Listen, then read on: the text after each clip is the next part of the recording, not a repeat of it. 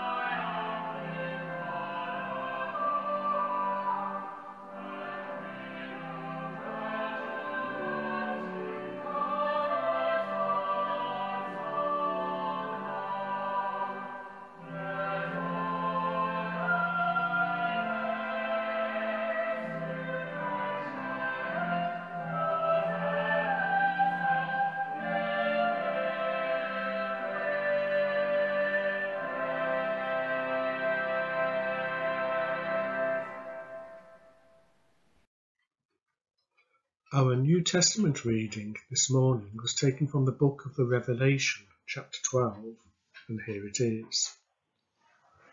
War broke out in heaven. Michael and his angels fought against the dragon. The dragon and his angels fought back, but they were defeated, and there was no longer any place for them in heaven. The great dragon was thrown down, that ancient serpent, who is called the devil and Satan, the deceiver of the whole world. He was thrown down to the earth, and his angels were thrown down with him.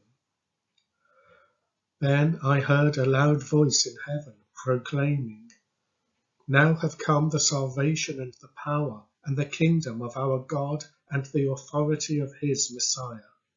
For the accuser of our comrades has been thrown down, who accuses them day and night before our God.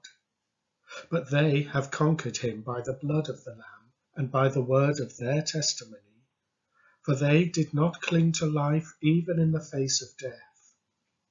Rejoice then, you heavens and those who dwell in them.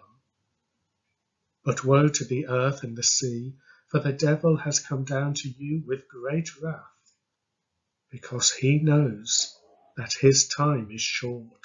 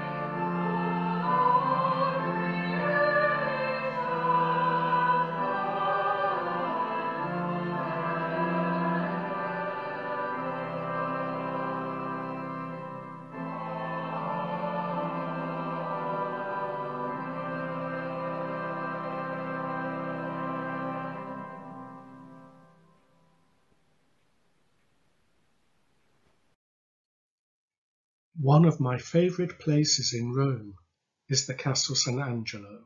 I always love to see it. It sits beside the River Tiber, a 5-minute walk from St. Peter's Square, and over the centuries it has been used in many different ways. Originally, it was built as the mausoleum for the Emperor Hadrian, but since then it's been used as a papal palace, a stronghold in which the Pope could hide from some of the armies who invaded Rome over the years. It's been used as a prison and as a hospital.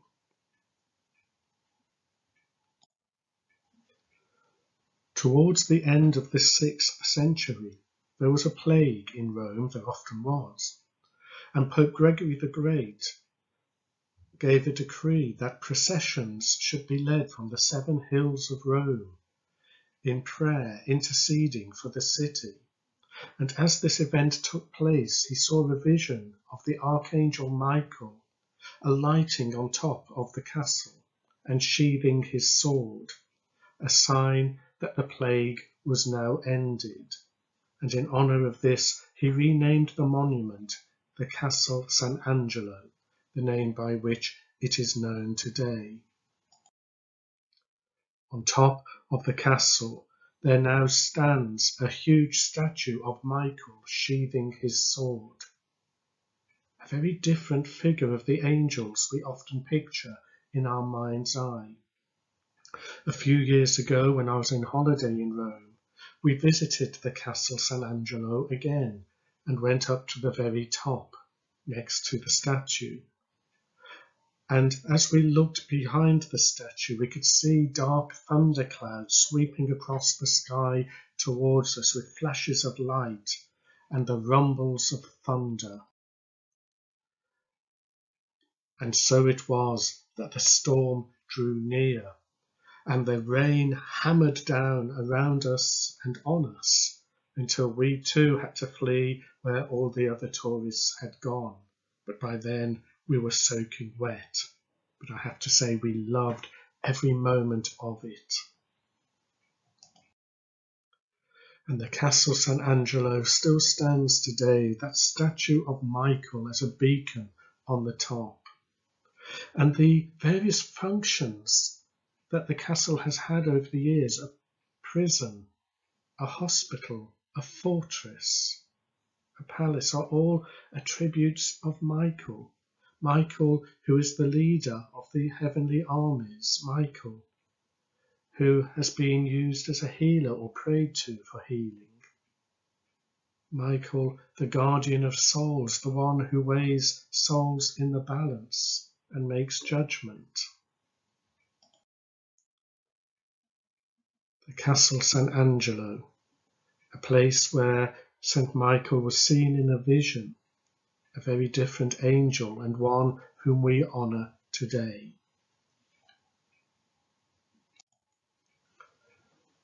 So what then can we learn from Michael the Archangel, and what can we learn of and by the angels themselves? So what are we to learn about angels? What help is that to you and to me today, and certainly in this current time of pandemic? Every Sunday in our creed we say, we believe in God, the Father Almighty, the creator of heaven and earth, of all that is, seen and unseen. And in that sentence we're saying that we believe that God created everything that there is, the things we see and the things that we don't see. And the angels are part of that spiritual creation that we do not see and yet surrounds us. Part of creation that we only glimpse in visions and in dreams. And angels appear in Holy Scripture throughout the centuries. And there are lots of other traditions and legends about them. There are the 3 angels who visit Abraham on the way to destroy Sodom and Gomorrah. There is a legend of an angel contending with Satan for the body of Moses when Moses dies. There's the angel, of course, guarding the Garden of Eden when Adam and Eve are driven out into the world.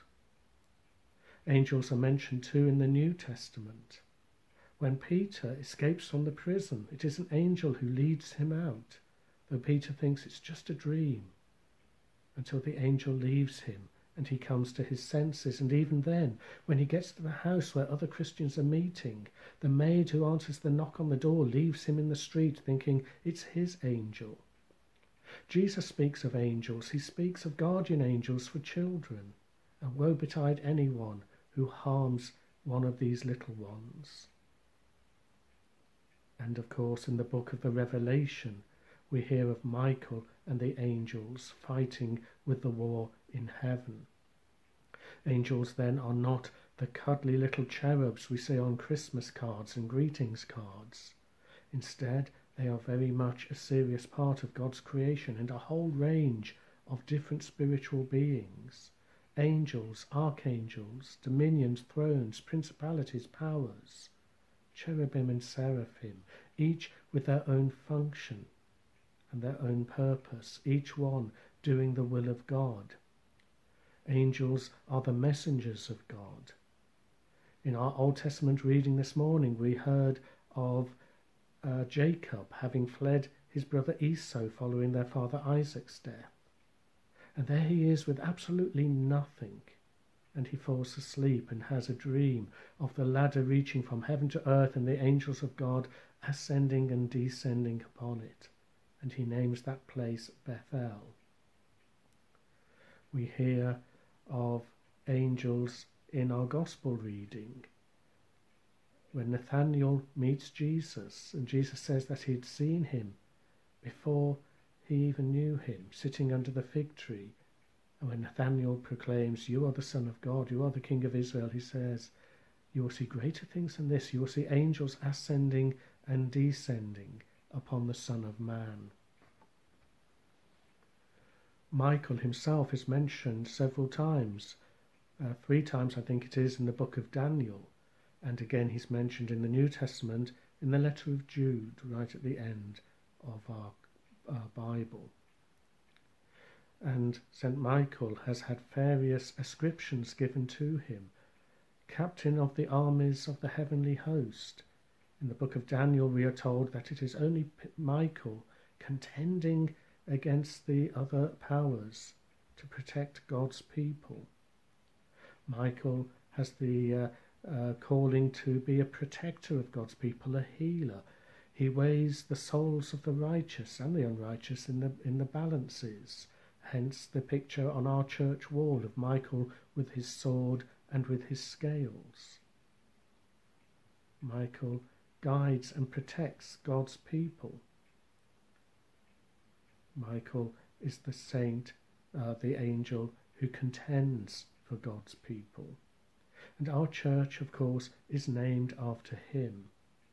What then can we as a church learn from Michael in the current time of pandemic? And I think for me the main thing that I take from our celebrations today is that we're not alone. We're part of a much bigger picture. As we hear the news every day, the doom and the gloom of restrictions and lockdowns, it's very easy for us to lose sight of the bigger picture.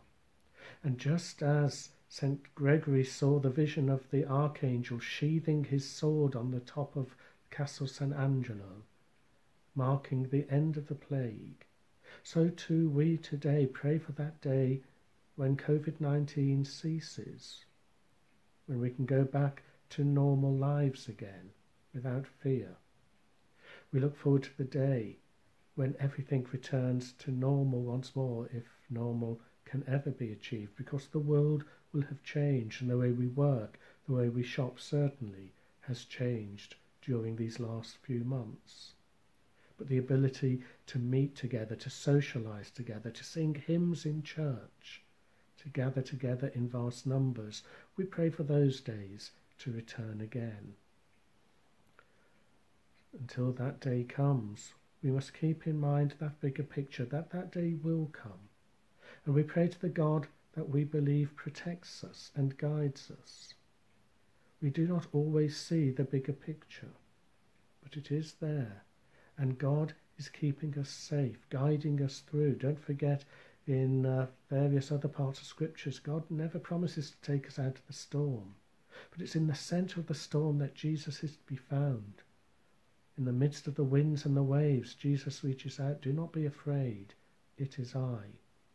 And Jacob, in his desolation, having lost everything he had, and now on his own, in the middle of nowhere, finds that God is still with him, and God promises to stay with him, and God will make of him a great nation.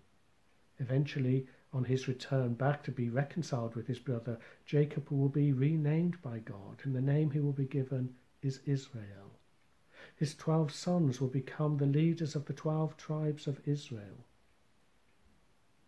But in the darkest night, Jacob, alone and frightened, the angels of God ascend and descend in his presence.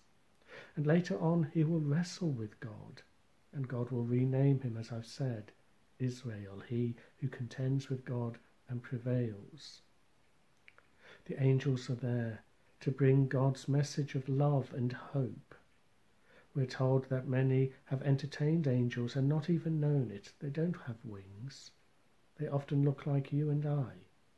They do induce usually a sense of fear, of trembling, of awe, a sense of holiness. Angels teach us that there is a war going on around us, the war against COVID, the war against injustice, intolerance, a war to protect our environment, our planet, a war for justice and peace, but also that unseen war, a spiritual war, in which we too are part, and the angels of God are there to contend for us and with us, as together we fight for justice and right, for truth and holiness. We are part of a much bigger picture, but we are never alone. We may not see those who surround us with their love, but they are there to guide us home, to keep us safe, and to encourage and to pray. Amen.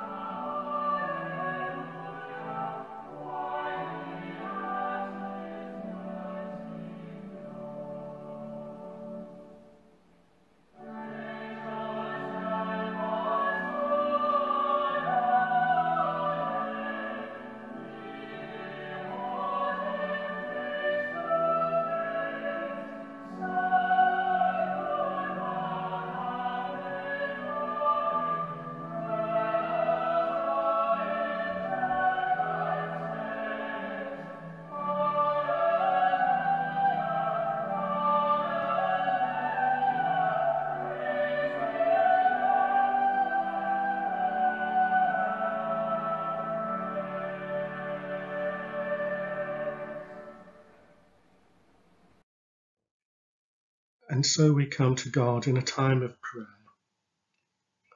Father in heaven, by his blood your Christ has ransomed us to you, and has made us a kingdom and priests to serve you, our God. As the angels minister to you in heaven, strengthen your church to serve you here on earth. Lord, hear us. Lord, graciously hear us. Father in heaven, when the angels greeted the birth of your Son, they sang for joy, glory to God, and peace on earth. Bless with Christ's peace the nations of the world. Lord, hear us. Lord, graciously hear us. Father in heaven, your Son has promised to your children the care of the guardian angels who look upon your face. Protect by your mercy our neighbours, families and friends. Lord, hear us. Lord, graciously hear us. Father in heaven, you give your angels charge over those who trust in you to guard them in all their ways. Be with those in trouble, rescue them, and show them your salvation. Lord, hear us. Lord, graciously hear us. Father in heaven, your angel declares, blessed are the dead who die in the Lord. Blessed indeed, says the Spirit, for they may rest from their labours, for they take with them the record of their deeds. Enfold in your love all who come in faith to your judgment seat in heaven. Lord, hear us. Lord, graciously hear us. Father in heaven, the angels sing by day and night around your throne. Holy, holy, holy is the Lord God Almighty. With Michael, Prince of the angels, who contends by our side, with Gabriel, your herald, who brings glad tidings, with Raphael, the protector, who ministers your healing, and with the whole company of heaven, we worship you, we give you glory, we sing your praise and exalt you forever. Amen. And our next hymn, Be Thou my Guardian and my Guide.